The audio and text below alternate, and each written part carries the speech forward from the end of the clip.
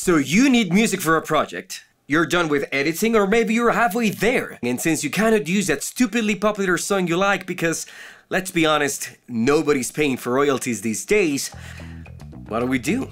Well, I guess some of you would go to YouTube and type in something like free background music, or background music for videos, music for tutorials. Heck, you might even be looking for some dreadful happy ukulele music. Get whatever comes out, put it on your timeline, crank up the volume because, hey, everybody likes happy ukulele music, right? And bam, the stuff is ready for delivery. But you would be wrong. Dead wrong! What does happy even sound like anyway? What if it's a doctor asking for the video? What's the sound of medicine? Or technology? Listen, choosing music for videos is not an easy task. If you really want to craft something memorable, then it might be wise to stop with the generic search terms and start treating the subject with due respect. Just ask yourself, is this track effective or is it just cool? Does it match the visual rhythm of my video? Does it complement or contrast the main subject? And come on, have you even looked at the waveform of the track? Like, really looked at it? Is it so overly compressed that you cannot hear the voiceover? Is it dynamic enough to be interesting? Will you Frankenstein the parts you like and spend precious minutes of your life stitching them together to make it sound half decent when there's tools that can do that for you in a second? All these questions hold a considerable level of importance, and so we'll go through them right now. Hey, I'm Marco, I'm a video producer and editor here at Envato Tuts Plus, and today I would like to share with you some insights, theory, and a couple of technical aspects to consider when choosing music for your next video production. Why is that, you may ask? Well, because I like you, and I want you to succeed. Part 1. A theory on generic and uninteresting music. How can anything acquire a generic status in life? It has to do with having no particular distinctive qualities of any kind. For example, if you've ever gone through an entire new playlist or record while saying meh, then you know the feeling. With enough time, everything sounds exactly the same at some point within a certain genre or style. But why? It's supposed to be new. Well, because you've heard it before. Because someone at some point tried to cash in on someone else's success through replication. But that's how genres and subgenres are created, you might say, and you would be partially correct. However, your brain knows the difference between a categorized piece of music and a shameless ripoff. Every now and then, a true artist breaks the mold so hard that it gains enough traction to become its own thing, only to be followed by a bunch of lazy copycats in charge of ushering the next wave of meh until you vomit. And that's pretty much how the music industry works. But in the realm of faceless, anonymous, all-purpose music, things are a bit different. Sure, you know what pop, rock, and rap sound like, that's easy. But do you know what business is supposed to sound like? What is the appropriate tune for medicine? Or food? As you can see, I have two tabs open on my browser, one for YouTube and the other for my trusty Envato Elements. Now, what we're gonna be doing here is typing in a fairly generic search term, which is business music for videos.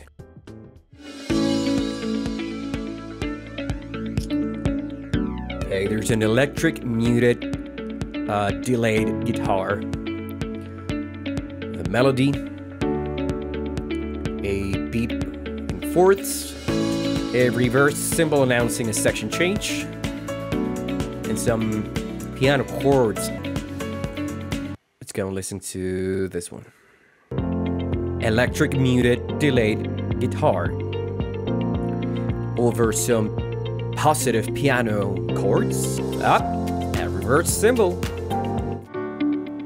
A reversed piano chord with a delayed muted guitar. Okay, that's enough of that. Let's go over to Envato Elements, and I'll try to be as random as possible here. Audio Jungle. Delayed muted guitar. Audio Jungle. Reversed piano chord announcing a change. A beat in fourths. What about this one? A reversed symbol. positive piano chords. Oh, that was soon. That was sooner than expected. Let's try happy.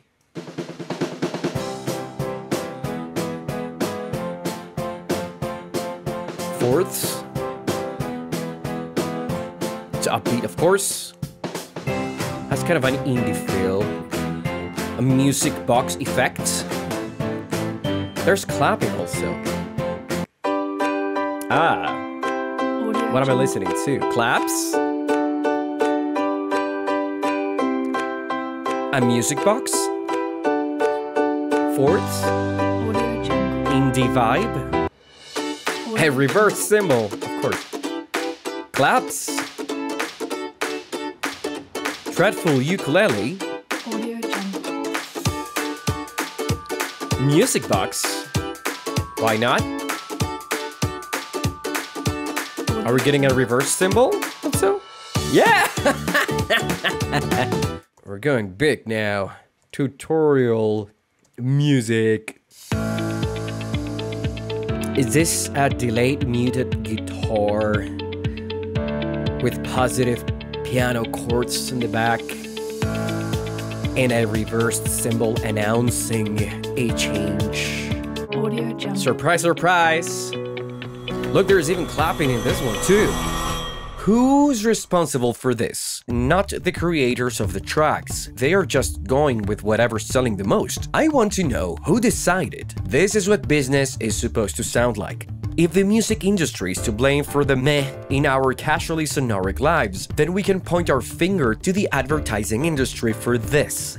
Yeah, those sneaky salesmen and their fancy association techniques who for years have been creating countless jingles and specific sounds that instantly remind you of a brand or product, defining how entire industries are supposed to look and sound. Now, I'm not gonna get too deep into the history of music and advertising, interesting as that may be, because the principle is the same. Once a good hit is landed, you can be sure the hive will follow, and as repetition ensues, so does the watering down of high concepts to the point of becoming generic. Nobody knows why it's supposed to sound like that. It just does. And so you need music for a project. You might just take one of these and put them on your timeline. Your client might be happy with the results. Deep down, you know what you're delivering. Part 2. Alternative mental pathways to choosing music.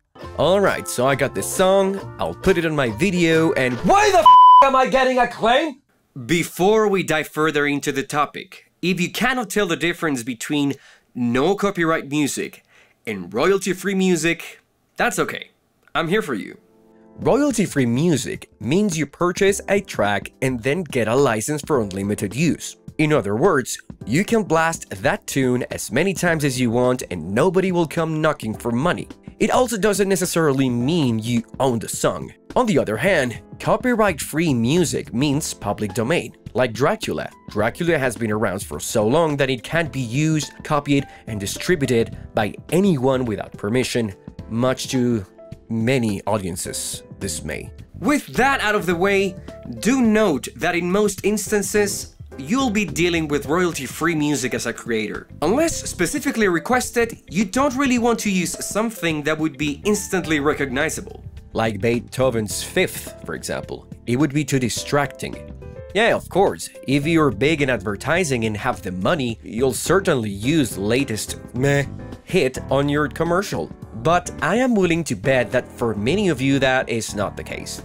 And remember, I like you and I want you to succeed. So in searching for the perfect track, one of the first things to consider is how complementary or contrasting do we need it to be. If we're going for the first, then we must ensure that it doesn't compete with the main objective of the video. For instance, if you're doing some editing work on top of a voiceover track, take the time to analyze the tone, rhythm, delivery style, and overall personality of the presenter.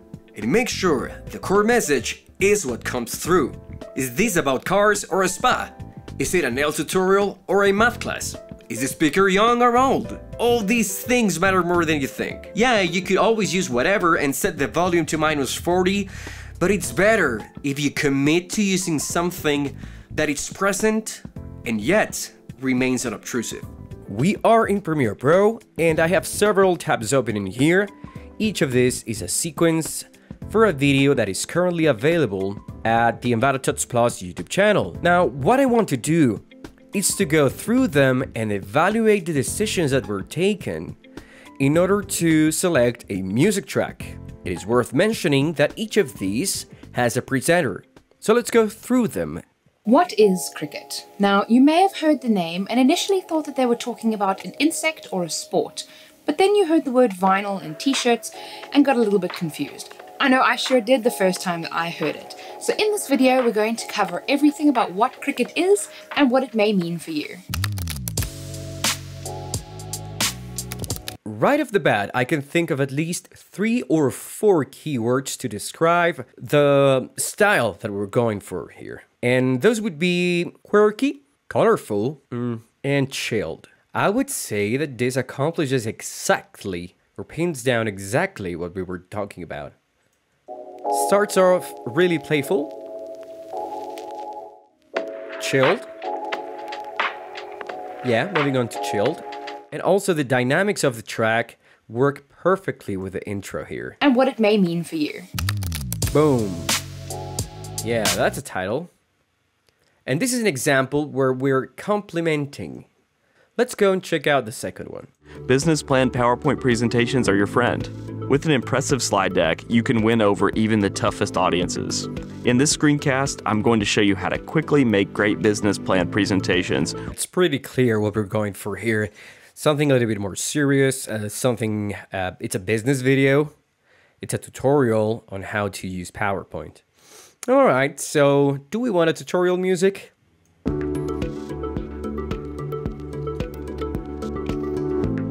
We got a beat, but it's not like the other beats that we heard, right?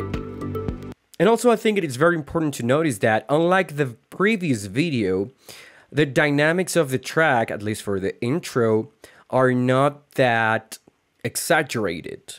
It is rather flat, which is super useful with these kind of videos where you want to help people focus more on the explanation rather than the style of the video. This would be another case of complementing. Let's check one more for complementing styles. Hey, this is Marco, and you're listening to Tuts Plus with all the greatest hits on assets and everything you need to learn to get creative. Perfect. This is an intro for a roundup that I did.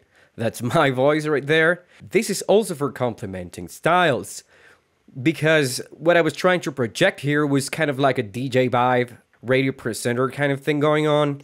So it's very energetic and the music reflects that. It is also very much in line with the 80s style of visuals that we're seeing here. Now let's check how we can create contrast. Hi there, and welcome to this course 65 graphic design terms you should know.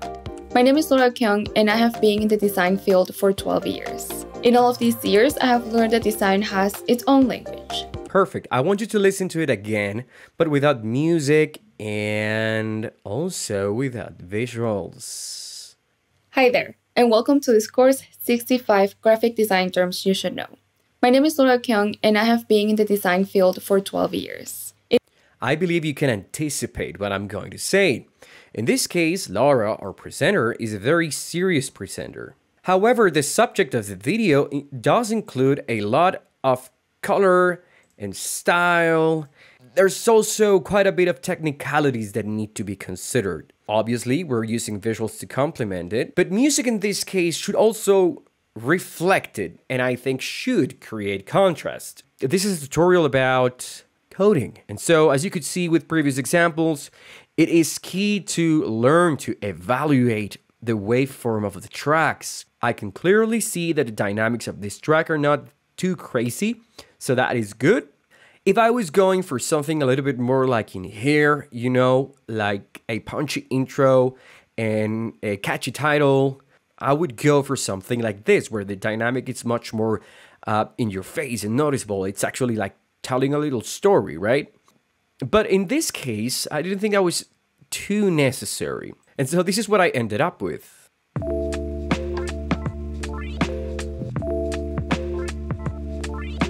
popular UI framework, and regardless of if you ever plan on using it, you still need to try it out, even if it's... I just love this track, and I think it works really, really well. Now, you might be thinking, well, these are all just like chilled and, you know, downbeat vibes, and so that's super easy to do and look for. And to that I would say, let me just put this generic tutorial music underneath and compare the effect.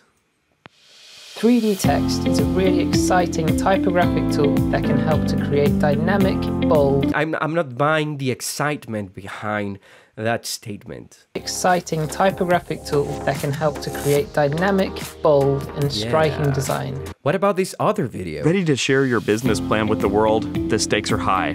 Whether you're presenting to clients or investors, you have to make a great first impression. Yeah, see, no, I'm already lost. This is something that I would listen to on every single presentation video from the last 10 years. Hi there, and welcome to this course, 65 graphic design terms you should know. Boring. It is not exciting in the least. Now, if you look for generic, you'll get generic. If you've already made the effort to analyze the material as a concept, then don't just type in business music or happy music. Remember, the broader the search term, the broader the result. Say we are dealing with a couple at the beach. They are smiling. Cool. But is the situation more romantic than happy? This may be calling for a piano piece rather than, say, happy ukulele music. On the same train of thought, I think one of the most recurring sins is going for that tutorial music. You know, the one with the reverse piano chord immediately followed by a clean muted guitar with delay. The irony behind this is that the more we use it for legitimacy purposes, the faker it becomes. If you have no choice, fine. At least try to dig up some tutorial music with different textures. Part 3. Technical aspects to consider when selecting a track. Any person who considers themselves a good editor knows this universal truth. Sometimes the music does the work for you. A good track will tell you where to cut, where to start, and where to end. Having a feeling for rhythm is paramount to polish your work. Now, at this point, we could also talk about musical structure or harmonic progressions, but that is not really the point. I guess more importantly would be for you to develop a certain sensibility in the relationship that exists between visual rhythm and musical rhythm and how to combine them. When we think about rhythm in the editing process, we have to consider how element interaction on the timeline affects the end result of a project. Video, music, and sometimes voice work need to coexist and form a single harmonious entity to be effective. It's like chords. Mess up a note and you'll notice. And if you don't, your brain will. And if your brain doesn't, the public will. And trust me, they'll let you know. Your clients will let you know. Your friends will let you know. Your parents will let you know. Everyone will let you know. Think about this before laying your track down. In fact, think about it even before you start a session. Start editing in your head. So when you do go to look for something, you do so with cause. Now, one thing that can help you make informed and quicker decisions is looking at the waveforms. A healthy amount of space and clear progression of dynamics will usually work better for telling a story with music. A chunky snake, on the other hand, might be better for something more in your face and fast-paced. If you are not mixing your music track with voiceover or on-camera audio, then you're halfway there. But if the opposite is true, then think twice before using something that might compete too much for space. Otherwise, you'll end up burying it in the mix, making your chords stall and uninteresting. Part 4. A practical case and some useful tools for editing audio. We've gone through some theory, important technical aspects to consider, and even some historical facts. My, oh my, what an interesting video this is. Alas, what we want to do next is to bring everything together and quickly tackle a real-life scenario where a client has asked us to create a thought-provoking introduction for their product. Now, this project includes a voiceover track by a presenter with a particular style, and I think the script goes very well with it. On top of that, I've already managed to do some work and complement the intro with some visuals that help to tell a little story before the actual announcement of the product. Let's watch.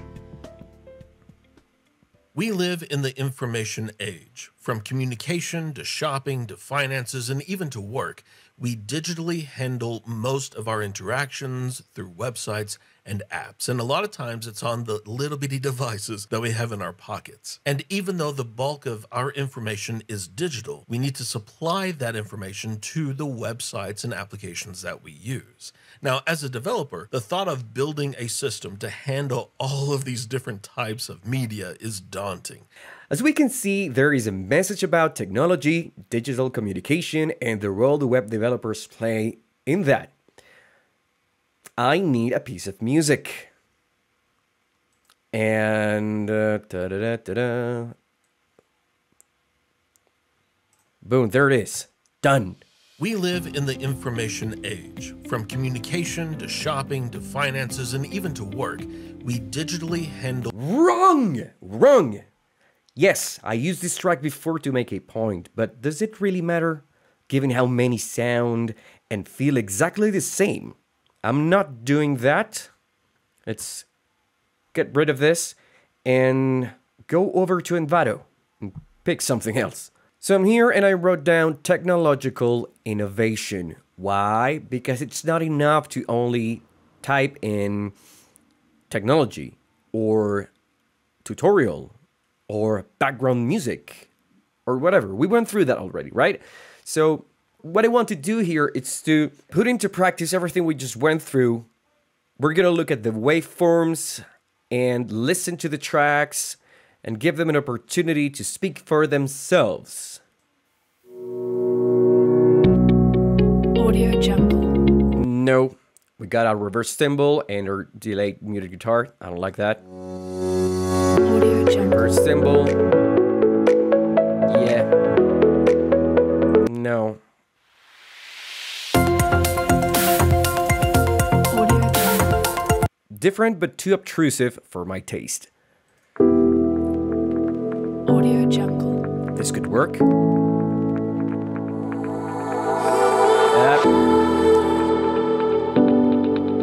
Yeah, I'm not sure about those voices.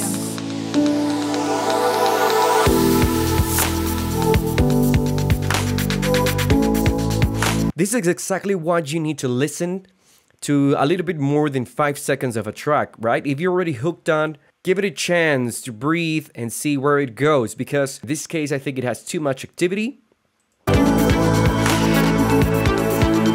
Too many elements that would fight for attention with a voiceover track, and we do not want that in this case. We're not contrasting, we're complementing. No. Audio Jungle. I like this. Yeah. Audio Jungle. Not too easy. There is a progression. Audio Jungle. Building towards something. No reverse cymbal. Let's go with this one. And we're back on Premiere Pro. Now already tweaked a couple of things. I've given it a little bit of punch in here for the intro. Did some level adjusting. Now let's listen to this again and compare. We live in the information age. From communication to shopping to finances and even to work, we digitally handle most of our interactions through websites and apps. And a lot of times it's on the little bitty devices that we have in our pockets. And even though the bulk of our information is digital, we need to supply that information to the websites and applications that we use. Now, as a developer, the thought of building a system to handle all of these different types of media is daunting. I think it goes quite nicely with the presenter's voice, with the message, the rhythm of the visuals as well, and with the script. This level of communication between elements is what we want to achieve. Ultimately, that is the goal. In this case, we're telling a little story for the product, and I think we managed to do it. Suppose you're close to striking the right balance between video, music and voiceover. The rhythm works, but it's still a bit too loud, and the track is just a tad bit longer than necessary. What do we do? I'll tell you what I would do. I would start a proper audio mixing process. Because audio mixing is not just about faders. For this last part, we're gonna go over 3 quick tips that will help you save time and get better results with your audio mix in general. Now, this isn't going to be a full mixing class. There's tons of related stuff out there, but from a video production perspective, I think you'll find this useful. First, unless you're mixing 20 tracks, it's actually worth doing your mixing in program. What do I mean by that? Well, just do it on the editing software. Provided you are using one of the big 3, either Premiere, DaVinci, or Final Cut, they all have the basic tools you need to handle your main 3 or 4 tracks, because let's be honest, it usually comes down to either voiceover, on-camera audio, music tracks, and maybe sound effects. But what I really find interesting about this is that you can actually load and stack up effects just like you would do on a DAW or a DAW, an audio editing software. In this case, Premiere has the audio workspace, which is where I'm currently at. And once you select it, the layout displays a little mixing board in here where we can load native and third-party effects, like a gate, for example, which is super useful to tame noise, a parametric or graphic equalizer, compressors, de-essers, and even add effects to submixes or final mixes, additional compression, and of course limiting, for example. So this way there's no need to go back and forth between programs. Sure, you could use dynamic linking for Adobe Audition just like you would do for After Effects, but what if you don't have it? The second tip I would like to share with you is learn to do the bare minimum. Like I said, mixing audio is not just about faders. So it is not enough to just crank one of these up and bring the other down. At the very least, you should be able to perform some basic cleanup on your track. The third tip is using the remix tool. Now, I'm terribly sorry, but this one applies to Premiere users only. The remix tool uses AI to identify patterns and extend or shorten audio tracks with no perceived difference. Sometimes you have the right tune, like this one in here, but it's just not long enough or it's not short enough. So instead of just cutting and stitching parts and playing it over and over again to make sure the effects are seamless, you can just go to the audio workspace, select your track, and here over on Essential Sound, there's a little section called Duration. Once you activate it, it will instantly analyze your clip and apply one of 2 methods for stretching your track. The first is remix and the other is stretching. What we want to use today is remix. Now, I previously told the tool that my target duration was 2 minutes and 55 seconds, but in here you can just change it to whatever you need. In this case, for example, I don't know, 220, and it shrunk. But if we go back to the 255 that we need, we can see that these little sawtooth patterns are doing exactly what we would do manually. They're identifying parts on the track that can be pasted together and that work perfectly and seamlessly. Cool, isn't it? All right, music is beautiful in every style, shape, or form. But maybe context matters? As creators, it is our job to develop ideas to their maximum potential. Of course, we need to make it worth our while. And in order to do so, I think it is important to develop a taste for these things, you know? Anyway, I truly hope you found this helpful. Do drop a comment and do not forget to like and subscribe to the Envato Tuts Plus YouTube channel for more things like this one. I'll see you when I see you.